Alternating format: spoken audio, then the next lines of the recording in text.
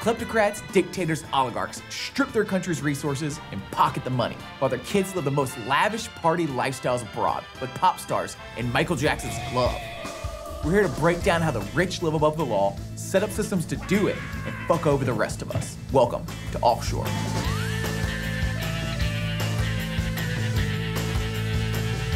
Today, we're on the coast of Africa, where many countries are dealing with the consequences of corruption.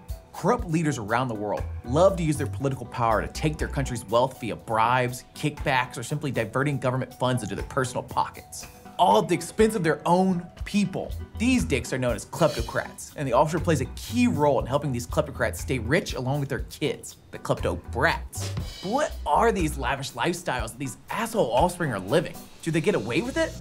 Something you quickly see when you look at these kleptocrats around the world. They rule with violence, strip their country's resources, and pocket the money that should have gone to the public good and development of their country. Then they look around at what they've done to their country and go, yuck. They decide that this is no place for their klepto kid to grow up. Gross. Ugh. They send them off abroad for their education, fancy schools and fancy places. So let's see where some of these loving klepto moms and dads drop their klepto children off at school. Before he was Supreme Leader of North Korea, Kim Jong-un was the son of Supreme Leader Kim Jong-il. As a kid, he went to school in Switzerland at the International School of Bern. Because yeah, dude, staying in North Korea would have been totally not supreme. Remember where you came from, a family that pushes illicit activities like human trafficking to fund our luxury ski resort. Chinese President Xi Jinping sent his daughter to Harvard, just like notoriously corrupt CCP party member Bo Xilai's Playboy son. He reportedly lived in a luxury apartment and drove an $80,000 Porsche. I take the bus. And how about those Russians? Putin press secretary Dmitry Peskov's daughter once said Russia's education system is a true hell. I wonder who could fix that. Her dad. This Instagramming socialite went to school in Paris and says she's a self-made woman. She also said US sanctions in response to Russia's invasion of Ukraine are unfair. Maybe we should listen to her because she's been literally educated in unfairness. Sergei Lavrov, Putin's foreign affairs minister, that's Mr. We didn't even attack Ukraine and Ukraine is run by neo-Nazis and drug addicts. Anyway, he sent his daughter to Columbia in New York City. Lavrov's stepdaughter, from his other unofficial wife, went to Imperial College and bought a $5.8 million apartment in London when she was 21, according to recent sanctions imposed against her. Honestly, you're not cool unless you have sanctions against you. So what do these kleptobrats actually do with their degrees? Well, Saif al-Islam, son of infamous Libyan dictator Muammar Gaddafi, went to college in London, and he went on to brutalize his citizens. The Crown Prince of Bahrain went to college in the US and UK, and he went on to brutalize his citizens. Bashar al-Assad, Nepo baby dictator of Syria, spent time training in London as an eye doctor. Can you read those back to me? Does it look better at 1 or 2? Fuck, don't worry. I'm gonna go and brutalize my citizens. So how else do these bookworms spend their expensive time? You know the MTV show My Super Sweet 16, where the rich throw insane parties for their children's 16th birthday, and some of them cry because they get a blue Mercedes instead of a black Mercedes like they asked for? Well, that's the parties hedge fund managers and rappers throw for their kids. Let me tell you about the kind of parties the kleptobrats get. They make that over-the-top bar mitzvah you went to look like utter shit.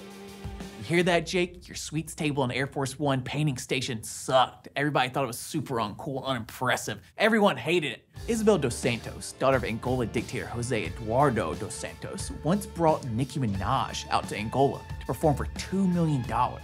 Nicki Minaj posted on her Instagram with Isabel, noting that she's supposedly the 8th richest woman in the world, saying, "Girl power, this motivates me so much. Get your own." Nothing says girl power quite like looting your country's oil industry to the tune of $3.5 billion, making you the richest woman in Africa, while half your country lives on less than $2 a day and has the 16th worst life expectancy in the world. Yeah, get your own Interpol arrest warrant for embezzlement, fraud, influence peddling, and money laundering. Mariah Carey also performed for the Dos Santos family in 2013. Makes sense. We all love Mariah Carey's holiday single, All I Want for Christmas is Angolan Oil Money.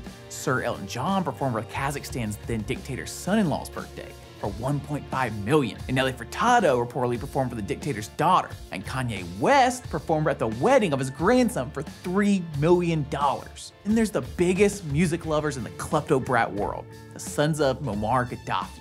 One of them paid Beyonce $1 million to perform at his New Year's Eve party in St. Bart's.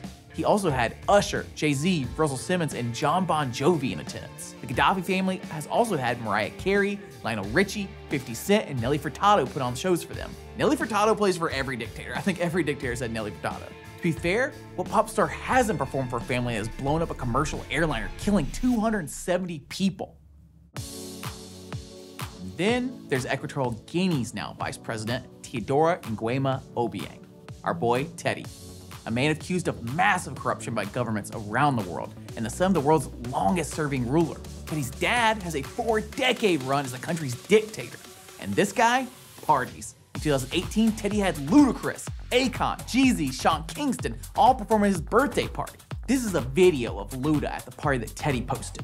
Everybody that's born in Africa, make some noise if you're born here. Yeah, make some noise if you're part of the roughly 45% of Equatorial Guinea's population that has a safe and reliable water source, or the 51% that has access to proper sanitation. Yeah, all right. So let's look a little more at Teddy. The Obiangs are a great combo. A father willing to rule brutally and exploit his own nation for financial gain, and a son willing to live the most obnoxiously extravagant lifestyle possible. So first, how did the Obiangs get so powerful? Daddy Teodoro took over Equatorial Guinea in 1979, leading a coup against his own uncle and executing him at his infamous Black Beach prison. Cool family, man. Later, Equatorial Guinea struck black gold. They found oil. Their GDP jumped, but that money wasn't going to the people of Equatorial Guinea. That windfall was for one family only. Like any good kleptocrats, they didn't want to spend that new money in their own country. P.U. Gross. They wanted to spend that cash in America and Europe. This is where the infamous Riggs Bank comes in. Riggs Bank was the most important American bank you've never heard of. A lot of US presidents banked there. You could see it on the back of the original $10 bill. It loaned the US government money to fight the Mexican-American War, the purchase of Alaska, and funded the invention of the telegraph. Riggs set up tons of accounts for the Obiangs and set up shell corporations in the Bahamas for them. Riggs just did everything for them before it all came crashing down after 9/11. And one of the few examples of the offshore getting punished in America, Riggs Bank eventually folded under pressure from Senate investigations and huge fines. RIP to this OG corrupt institution. Bless up to the bankers in the sky.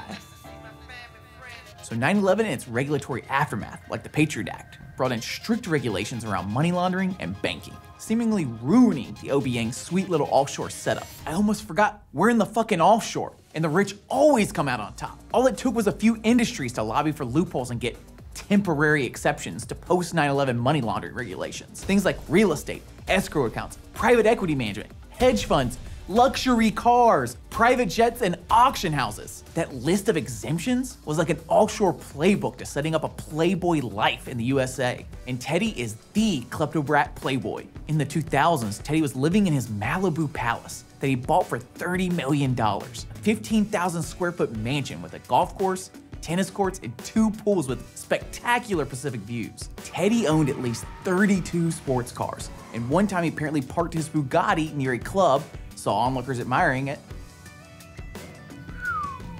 and sent his driver home to bring another Bugatti that he could park next to it so he'd have 2 Bugattis to show off. 2? What? 2 of them? Damn! I gotta get like this. Ugh. He owned high-performance speedboats and a Gulfstream 5 jet he bought through a shell company. He dated models and the rapper Eve. He went through a party for her on a yacht he rented for $700,000. He got a German boat builder to draw up plans for a 200-foot custom yacht that would have a shark tank on board, a movie theater, and fingerprint-operated doors. All for just $380 million. Can you make this for me? And I want the shark on the boat. But remember the cardinal rule of the offshore. Keep a low profile. Don't be too loud. This guy was loud! His life was the most lavish, insane life you can possibly imagine. Except, he made it even insaner. Teddy was obsessed with Michael Jackson, and with dirty money burning in his pocket, he decided to become the planet's largest collector of Michael Jackson memorabilia. He bought an MTV Moon Man Award, the gold record from Beat It, a basketball signed by both Michael Jackson and Michael Jordan, an autographed red jacket from the Thriller music video, life-size statues of Michael that he put around his Malibu mansion. And the grand prize, for $160,000, he bought the famous white crystal-covered glove.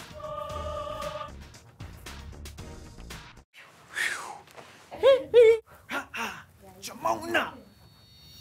Remember the exemptions in the Patriot Act? One of them is in the auction industry. They essentially have no obligation to look into where their money comes from or who's buying overpriced Michael Jackson memorabilia. So all Teddy had to do was get his secretary to do the bidding in person, transfer the money over from Equatorial Guinea, and ask the auction houses not to put his name on anything. Michael Jackson's stuff is in the hands of a smooth criminal, but not too smooth.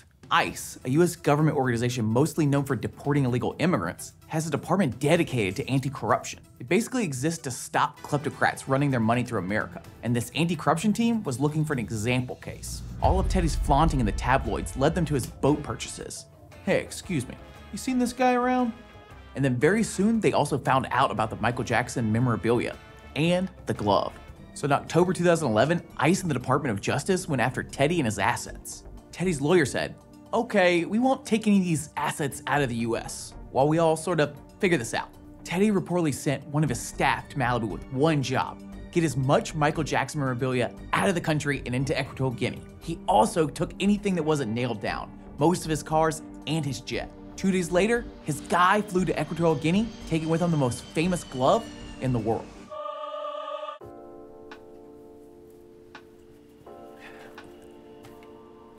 Kleptocrats like the Obiangs use their power to exploit their country, taking money that could help their people and spending it on themselves and their kids. So what happened with Teddy? He's a VP in his country now. He's jet setting and yachting and posting everything on Instagram. And actually, in 2014, he posted a lot of photos of Michael Jackson memorabilia, including the white glove. Are the kleptocrats the bad guys of this story? Sure. But America is also complicit for leaving these loopholes wide open for them to send their dirty money through. Equatorial Guinea's vast oil reserves are almost exclusively tapped by American oil companies that make tremendous profits. Then, all the money from the country's natural resources go to one corrupt family that spends it all on luxury goods in America. In 2009, a diplomatic cable from the US Embassy in the country advised that the door is wide open for the US to exercise significant influence and push the aging president to institute democratic reforms. They said, after all, we, via the US oil companies, pay all their bills, and the Equatorial Guinea leadership knows it. The US talks a big game about all the money lost in the offshore to Switzerland and the Cayman Islands, but for the rest of the world, the offshore is the good old USA. The US is the offshore now. It used to be Switzerland, then it was the Caymans and the islands and all that, the offshore. Now it is the USA. That's what's happening. That's what I'm trying to get across in this episode right now. We were the offshore the whole time? That was Offshore. I'll see you on the beach next week. Oh, shit. I can't light this thing in the studio. I'll get fucking fired.